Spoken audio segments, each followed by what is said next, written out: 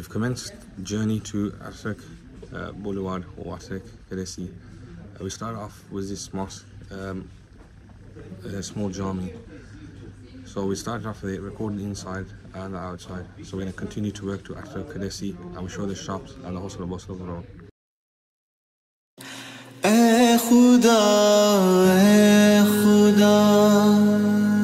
जिसने की जुस्तजू मिल गया उसको तू सबका तू रहनुमा ए खुदा जिस. So this is Yivliminare Camii, which is known as the broken minaret. This is the Khaliji side of Antalya, the old city.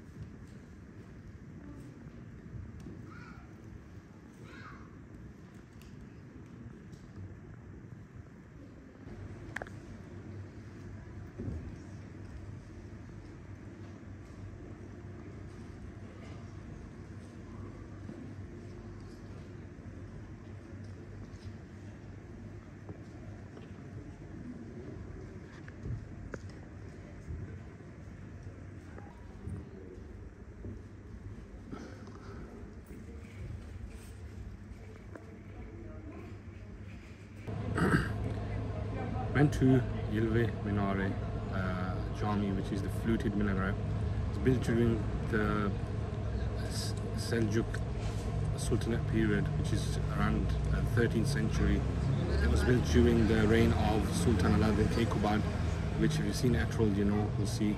I've taken a few clips of inside the mosque and you'll see how the mosque is.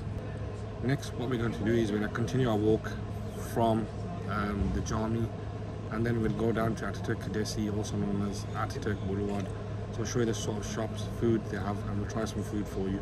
This is baklava or tres leches.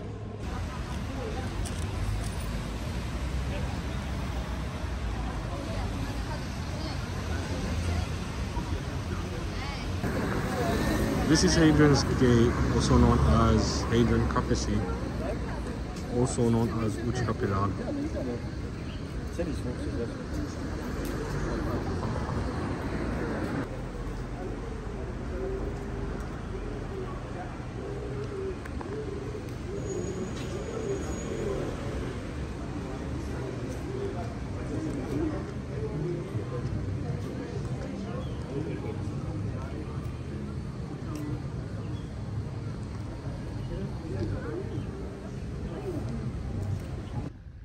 So on my travels here, I've discovered another little mosque or Camii. Then I'll show the name outside when I'm there. So I'm just in there now. It's quite a nice little mosque, so I'll show you around it.